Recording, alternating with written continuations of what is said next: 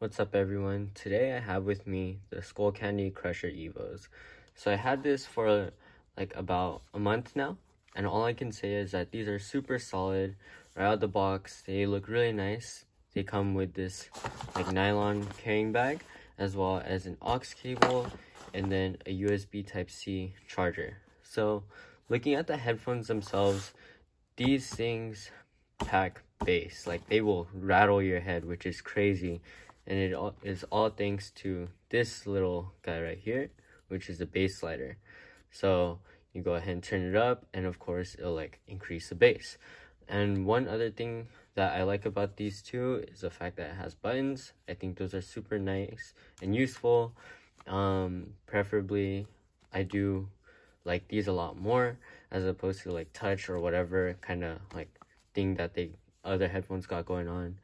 And comfort wise, these are super nice, very comfortable. This is like memory foam padding, and then you have more padding up here.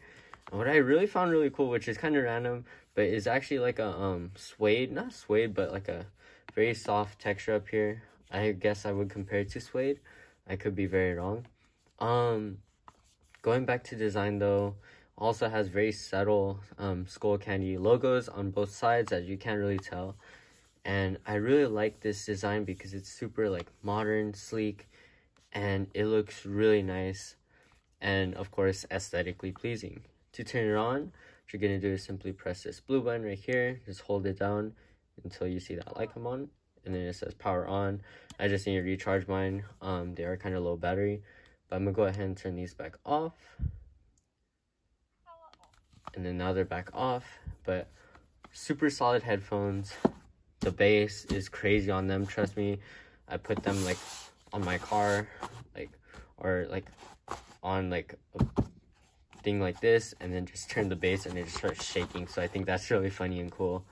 But yeah, overall super solid product. These would probably be one of my top headphones I use. And yeah, side buttons right here real quick before I end things off. You have pause, volume up, volume down, and that's the basic premise. But yeah, overall really good headphones, and I highly suggest getting yourself a pair of them, especially if you're a bass head. But thank you guys so much for watching.